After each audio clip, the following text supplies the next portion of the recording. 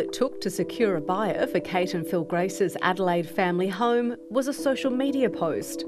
I only said something along the lines of, watch this space, 3 bedrooms on 800 square metres, coming up in Hampstead Gardens soon, and my phone just started ringing. The home was built by Kate's grandparents in 1958 and has been in the family for 3 generations. The property market is at a stage where we feel that we're going to get our best price, but it is a truly heart-wrenching decision about having to leave the family home. Adelaide was one of 3 capital cities that continued to record double-digit price increases in February. Sydney home values went backwards for the first time in 17 months and slowed in Melbourne, Perth, Canberra and Darwin.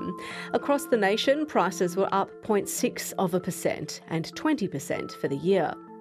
Even before an official rise in the cash rate, there are headwinds for the housing market. And these come in the form of affordability constraints, higher levels of listings that are coming onto the market, particularly in Sydney and Melbourne, as well as a lift in the fixed mortgage rate space. Which could be good news for first home buyers like Joanne Kim. I'm just hoping that prices stagnate for a little bit. I don't want it to go up anymore. It's just so difficult.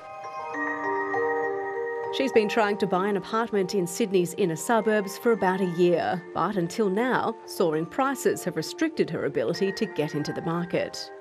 Only last week I was looking for an apartment that I thought was going to go around like the 800 to 900 mark, but it sold for 1.5 mil.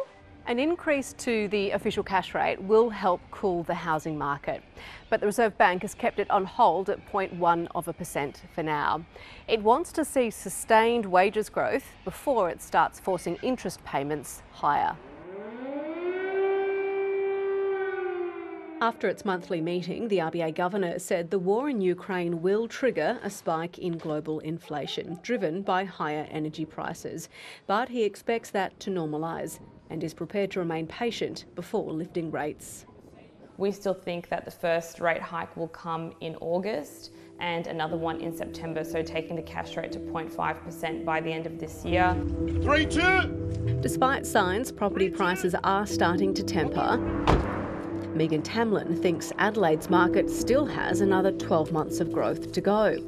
It's crystal ball territory, but I just still think that the shortage will continue, and I think Adelaide will absolutely boom. Oh, hi Megan, how are you? Which presents a problem, even for those selling in a hot market. We're going to have to sort of pounce on something as soon as we see it, because the market is definitely tight. Showing how the property market is still booming in some places, even as it starts to cool in others.